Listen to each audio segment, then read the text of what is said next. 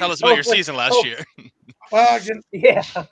so I'll tell you about the year before last first, just to get you caught up. But so in 2022, I ended up winning a Friday night show at Path Valley, and even though it was fun, it was great to win.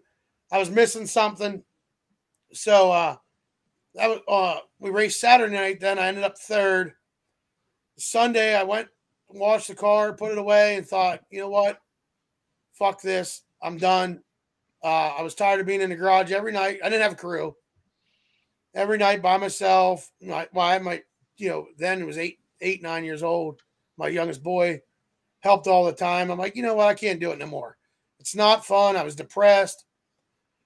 So I won Friday night, finished third Saturday night, sold the car Sunday. Uh, Luckily, the guy I sold the car to said, why don't you run it next week at BAPS? Just make sure that you want to sell it, and we'll go from there. So I did. I ran it at BAPS. He was there. I said, yeah, we're good. I'm done. So I sold everything. And when I had people come to my shop there to buy stuff, Tony Reasoner come down, bought some stuff, and he seen I was building a motor because I built my own motors, most of them. So I had one being built there. We were talking about it, and he reached out. He's like, I know you probably want to run the 93 lapper. Why don't you put your motor in my car, and you can run a 93 lapper? And I'm like, all right, that'll be fun. Walt Bigler was a great friend of mine. All the Biglers are.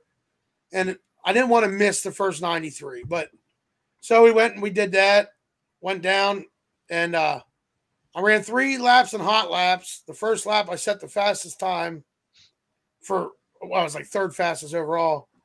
And something broke the oil pickup off the bottom of the oil pump, and I ended up locking the motor up fourth lap of the hot laps. So John Winsett said, take it to the tech building. I get up there. He said, what do you need? I'm like, I need a motor. The thing's locked tight. He's like, well, I have a motor. I don't know if we'll get it, if we can change it, though. I'm like, oh, if you have one, we'll change it. So we backed the tow truck up to the tech shop there at Path Valley, ripped my motor out, put his motor in. Of course, nothing was the same. We had to plumb stuff, rewire stuff. So we got it all done. I had like 4 minutes to spare before we had to go out to my qualifier, which I had to start last in.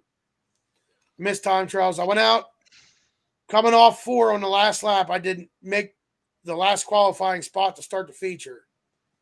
So anyway, we ran the feature that night. I ended up finishing, I think it was 10th. And John said, well, just keep that motor in for the rest of the year. You can run the rest of the year. So Tony Reasoner was all right with that. So we ran another race or two. I think I ended up third. I don't remember. I know there was one third there in that year. So after the season, I was kind of just, thinking I'm going to go get whatever I have up there and, my seat and stuff. And I'm done, And he called. He's like, hey, man, why don't you run it next year? Why don't you run it full season? So, of course, we're still out of a motor. So we put a 305 together to start last year off. And I had some incredible runs against them big motors with a 305. Even at Bedford, I took Tony really wanted to run Bedford. And I told him on the way there, I'm like, look, I called him on the phone. I'm like, we can go there, but we're taking a freaking spoon to a gunfight. Like I got a 305. I'm like, don't expect anything, like I can try my best, but like, don't be upset. So he wasn't. He understood. We get there. I started 14th in the feature. Ended up driving I was running like 5th, 6th for a while and got passed with a couple to go. I ended up finishing 7th anyway with 305 at Bedford. So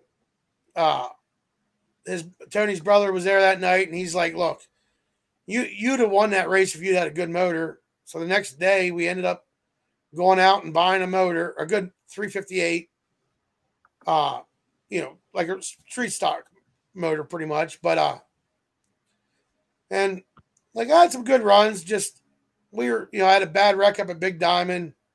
Had a guy had a brain fart. Good friend of mine. He was a good friend before that, and he's a good friend after that. I was kind of pissed off at him for about 3 days, but you know how it goes. Like, you don't want to ruin a friendship over someone being dumb. But he turned up in front of me as I was entering the top, and he wanted to exit the track, and I was entering the turn wide open, and it just didn't end right. And ended up getting beat up pretty bad there. Junked the whole car. And luckily, I knew a guy that had one of my old frames sitting around. So that happened Friday night. Saturday, I took a whole bunch of pain medicine. And Sunday, we went and picked up another frame, and we had it ready for Saturday the following week. And finished the year out with that. Even ran a couple wing shows with it. And I mean, for the most part, I think it wasn't a great year. We had no wins, but we had some good finishes, some shitty finishes. We learned a lot as a team for being the first year together. And then, I mean, it made me and Tony damn near brothers. Like, we talk to each other every day. If he don't call me, by a certain time, I'm thinking either he's sick, he's got a piece of ass, or he's mad at me. So I'll call him.